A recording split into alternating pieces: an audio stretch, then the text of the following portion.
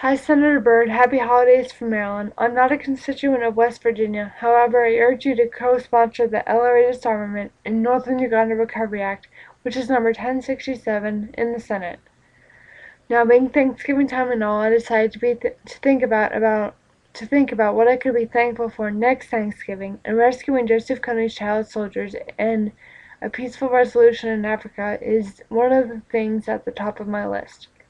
So, Joseph Kony has kidnapped over 30,000 kids, displaced 3 million, and massacred whole villages in northern Uganda, South Sudan, Central African Republic, and Congo.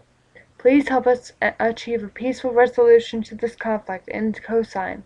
Thank you and happy holidays again.